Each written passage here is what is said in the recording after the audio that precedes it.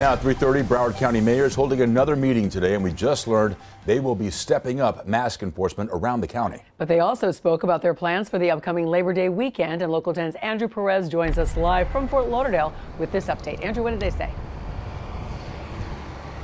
Yeah, well, local leaders are getting ready for this big, very popular holiday weekend. The beaches, fortunately, will be open this time around, but some changes are coming.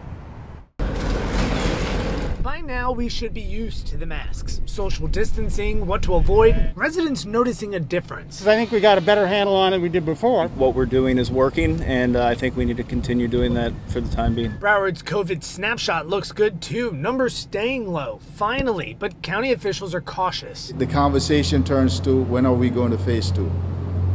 We're not there yet. Broward's Mayor Dale Holness holding another meeting with all city mayors in the county, deciding although numbers are improving, it's time to up the ante, choosing to begin issuing fines to people not wearing masks. Code enforcement will be out there. We now have to prepare for the holiday weekend coming up, which means we're going to see a lot of people coming into town, and we want to make sure that they're socially distancing and wearing facial covering. The mayor says Broward beaches will stay open for the Labor Day weekend coming up, but code enforcement will be issuing fines of $100 or more for people not wearing masks indoors or near others. The county prior was on more of a warning system. That's changing though, and many cities are jumping on board as well. There could be a resurgence of the virus in September, October.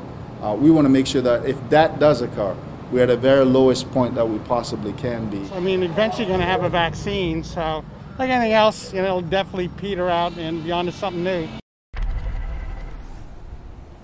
The mayor also going on to say in his conversation with other city mayors that if we can stay below a 5% positivity rate for at the very least 2 weeks, we can start to talk about opening up things like bars, nightclubs, even playgrounds. This is the latest here in Fort Lauderdale. I'm Andrew Perez, Local 10 News.